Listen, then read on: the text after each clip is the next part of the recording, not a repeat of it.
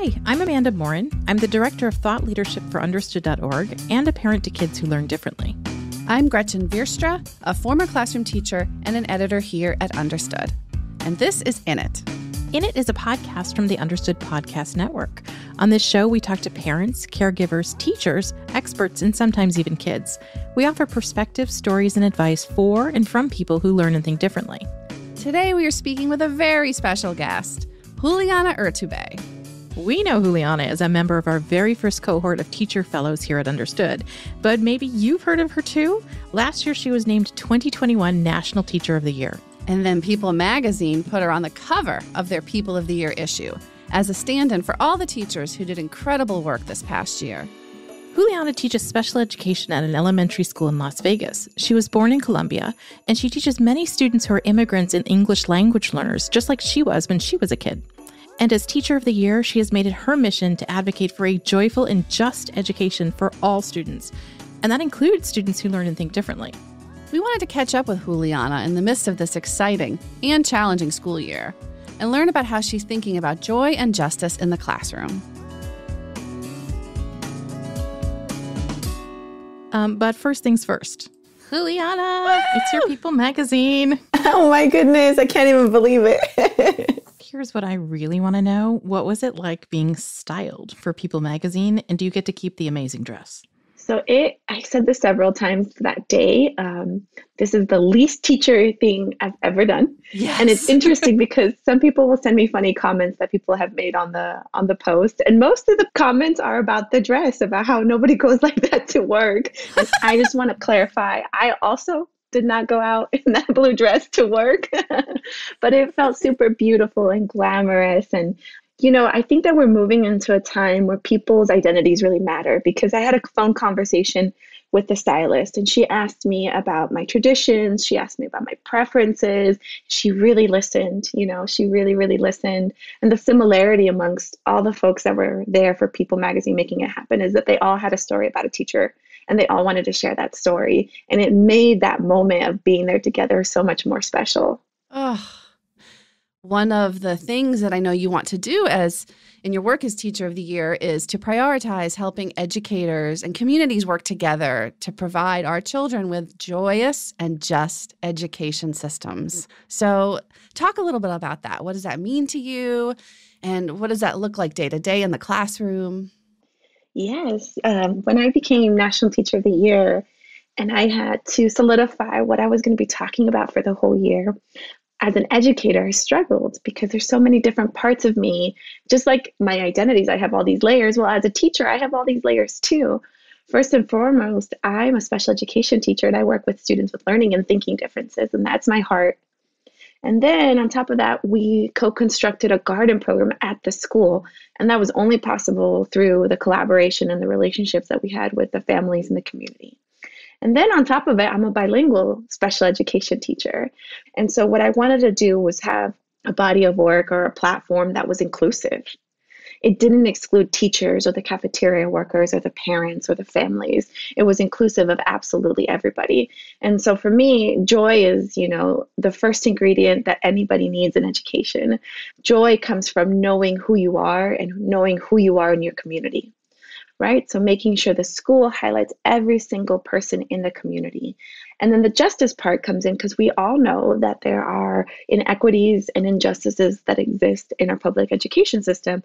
And we have to be honest and we have to be vulnerable and we have to be accountable about making those wrongs right. And I think that students have a lot to tell us about how to go about making it right. So what about families? How can families listen to their students and how can families help cultivate this joyous and just education? I found that with the students that I worked with that, had learning and thinking differences, when I partnered with their families, holistically, truly partnered, I would tell the families, this is just the beginning of a lifelong relationship. Like, I will forever be your child's teacher, therefore forever will be here with you. And so by building it with the families, you kind of get to know the child on a whole different level. And then you get to co-construct goals that you mutually have for that child. And then that child sees themselves reflected. I'm thinking about my student, Joseph, and his mom. And Joseph loved me sharing his story. So this is his real name. And he's becoming an advocate. He's almost towards the end of his middle school years. But when I started working with him, he felt a heightened sense of anxiety to outperform at school. And I noticed that it was kind of dwindling his joy. And so what we ended up doing was working through comics, and he would draw comic book after comic book. He had an alias for himself. He was called Mr. Joseph, aka Comic Squad Creator. And he would sign his homework like that too. It was really cute. But basically, by letting him learn in the way that was most joyful, most interesting to him, he flourished. Wow. One of the things that I'm really interested in talking to you about is the fact that you have all of these different certifications. I mean, you're a general education certified teacher, you're a special education certified teacher. I know that you teach English language learners. I also know that that's not always the word that people prefer. And I'd love to know, do you use the term English language learners? So I do use English language learner. However, as an adult, as I look at my own experience acquiring English and I look at my students' experiences, I feel like the label English language learner falls short. Ultimately, what we want is children to be able to preserve their identities and build more identities. And I feel that the term English language learner puts one priority on that child, to learn English. And this is where the just part of Joyce and Jess comes in, right? The US public education system has a lineage of assimilation. And to this day, I still see family members encouraging their linguistically gifted children to only speak English because they don't want the children to feel left out, discriminated against. And then what we find out is then when these people become adults, part of them is missing. And that's a huge identity crisis. I know I went through it myself, even though I had a lot of support to maintain my Spanish language. When I was in high school, I had zero confidence in speaking to other people in Spanish. And it wasn't until very recently that I understood that my Spanish didn't have to be perfect for me to consider myself bilingual. But linguistically gifted doesn't only apply to students who come to us with another language. It applies to their families and their communities. It applies to, the deaf community and American Sign Language. It applies to African American Vernacular English, also to all of our indigenous languages. And then first generation languages. I think it's really important to change the frame to see these children as linguistically gifted because they have a gift to offer us.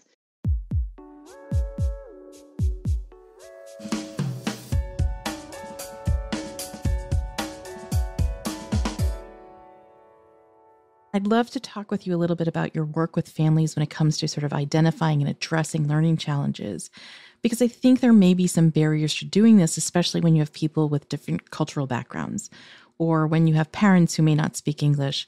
How do you have those conversations with parents? How do you start sorting out those kinds of things?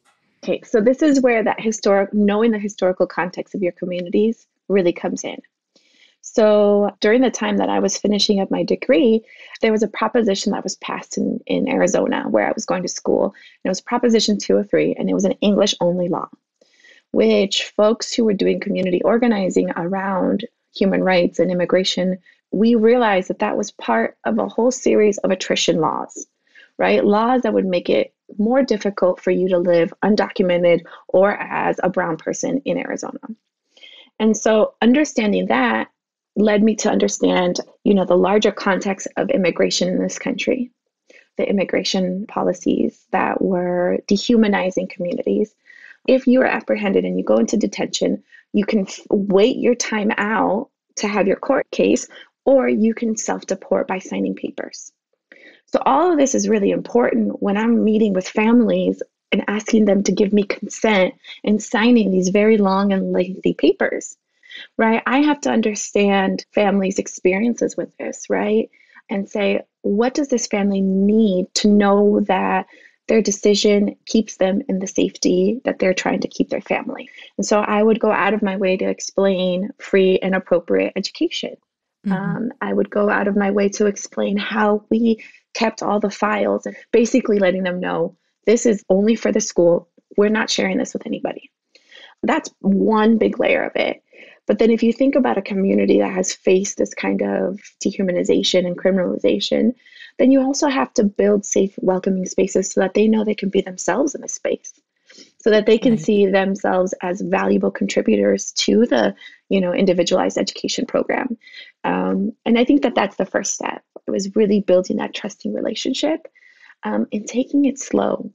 Right? IEP meetings are usually so short, and there's usually so much to do that we forget about the most important part, which is family input. Yeah. So gathering that input ahead of time, before time, because sometimes it's hard to share something in a long table of adults that are professionals at the school, and then they ask you for your input, and you sometimes you blank. So giving families an opportunity to share that ahead of time starts conversations going that really need a dedicated amount of time versus what you can do in an IEP meeting. You're really talking about building community in a big kind of way, right? Not just spending the time to say, you need to sign this form so. You're talking about letting people know that you understand who they are. Are there other concrete things teachers can do to build community? And maybe in particular, teachers who may not share the same background as their students in terms of language, immigration experience, and so forth? Absolutely. I think first and foremost is kind of understanding how you present yourself in a space and with different cultures. And I have seen so many teachers across this country really rise up to understanding how they show up in a space and always being reflective and accountable about that, right? So, for example, taking on a few Spanish words really shows that they matter, right? That their language matters and that you don't see it as a barrier. And I always say that spending time with folks who have different experiences than you in informal ways is really important. And if you think about schools, we're so busy, we're so go, go, go. We don't often spend informal time with families. And so one of my favorite quotes from one of the teachers when we were building the garden was basically she was telling me how before she felt so uncomfortable. She felt like she wasn't good enough because she didn't learn Spanish in all the years that she had taught at this school. But then when we were doing the garden build and she was side by side with a family member who they both didn't speak the same language, she realized how important it was just to share that connection and that you don't necessarily have to have the same language to have the same goals for children. And I remember when she told me that, we were both crying because it was so beautiful. Oftentimes, both sides want to be able to build a relationship. It's just we need the tools and the time to be able to do it. Right? Teachers are always at the top of the power structure and parents are always below. Find ways to kind of turn it on its side. We often ask family members to cook and to bring supplies and to do all these things. How can we invite families in to just be themselves and share something? I'd love to hear a little bit about what you've seen as Teacher of the Year while you've been going into classrooms across the country. What are teachers doing that's inspired you in terms of just and joyous education? I think what we have to do more of is share celebrations. Sometimes during crisis, right, we're all in a crisis, your brain goes on survival mode and we forget how much it matters to celebrate the little moments of impact, right? And so if I have one thing that I have learned from teachers across the country is how they are sharing their celebrations. What's your favorite thing you've seen school communities do to celebrate each other and the students? I'm thinking about John Jurovich, the art teacher. He posted this hallway art exhibit that his students helped them make about overcoming their fear of COVID and how to turn that fear into, he didn't say it like this, but I understood it as collective wellness. So Jonathan Jurovich and Juliana are both understood teacher fellows, right? And they're both amazing teachers. Jonathan does this series called Drawing with Mr. J, which actually I think it won an Emmy this year. And he does these amazing things with his students where he's getting them to express their emotions, their fears. It's seeds of hope is what he called it. And he talked about acknowledging worries, sadness, anger, and being able to channel that into your community. And so when they were talking about finding hope, one first grader put it as being filled with rainbows while you wait. Oh, oh my goodness. Oh. Yeah. I mean, when we stop and listen to students and when we give them the environment and the tools that they need, we kind of just have to get it out of the way. And that's what I think John does with his collective art with his students.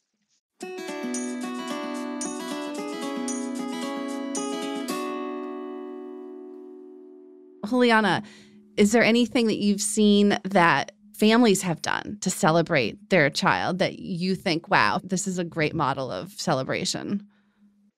My favorite example is this family who had a student with autism in the self-contained program.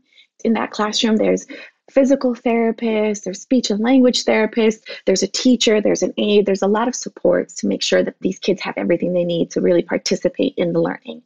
And so you can imagine the challenge of going virtual with this subset of classrooms. There was one family who every single day had a different family member sitting next to their child.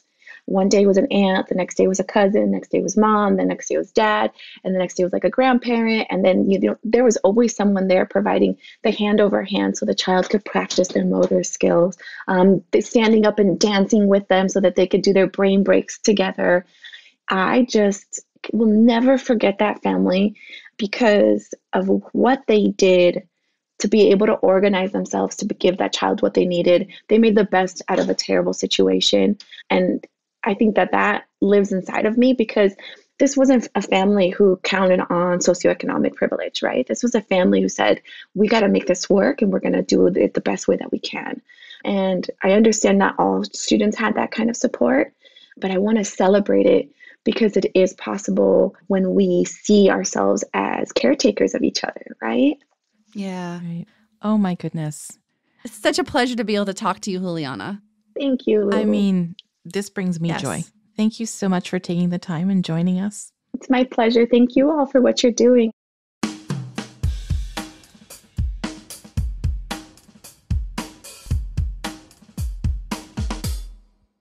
Amanda, Juliana is just so inspiring. She's such a role model.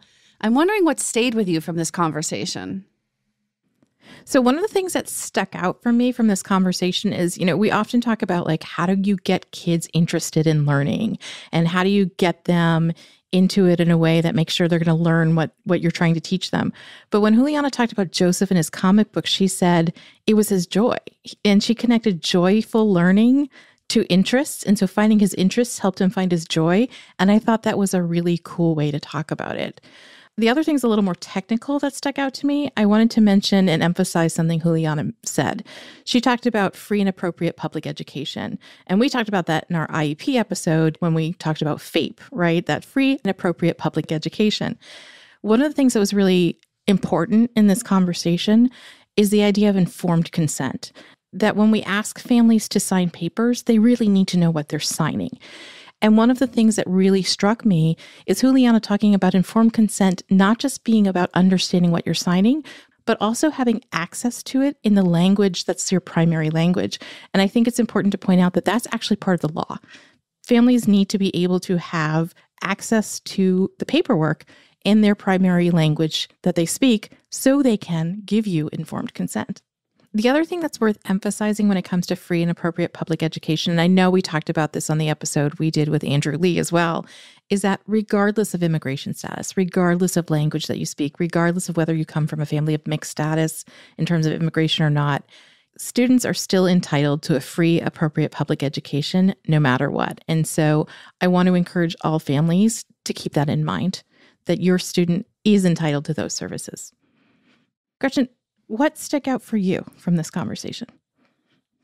Juliana really reminded me that teachers are a great resource for families, right?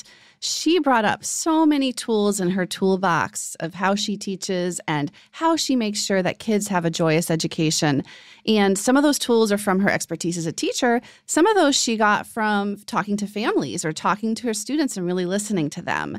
And as parents, we should remember that if we're trying to make sure our kids at home are learning in a joyous way, that we can ask the teacher what they're doing. I'm a former teacher, and even I forget the power of teachers. So I don't want to forget that. And I also want to remind listeners out there that if you are a teacher, teachers were People of the Year on People magazine. So guess what? That means you're a Person of the Year. Go ahead and put that on your resume because you do so much for our kids and deserve that recognition.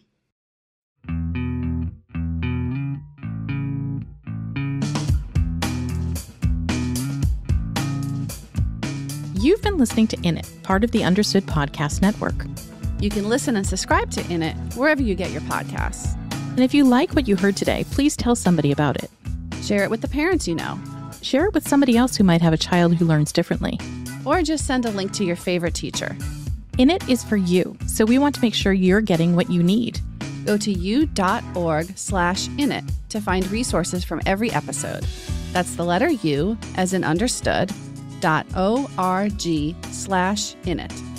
And please share your thoughts with us. You can email us at init@understood.org. That's init@understood.org. Or you can leave us a voice message at 646-616-1213, extension 703. That's a lot of numbers. So again, it's 646-616-1213, extension 703. And we might just share what you have to say on a future episode. As a nonprofit and social impact organization, Understood relies on the help of listeners like you to create podcasts like this one, to reach and support more people in more places. We have an ambitious mission to shape the world for difference, and we welcome you to join us in achieving our goals. Learn more at understood.org/mission. In It is produced by Julie Subrin. Justin D. Wright mixes the show. Mike Errico wrote our theme music. Laura Key is our editorial director at Understood. Scott Coshier is our creative director. And Seth Melnick and Brianna Berry are production directors. Thanks for listening, everyone. And thanks for always being in it with us.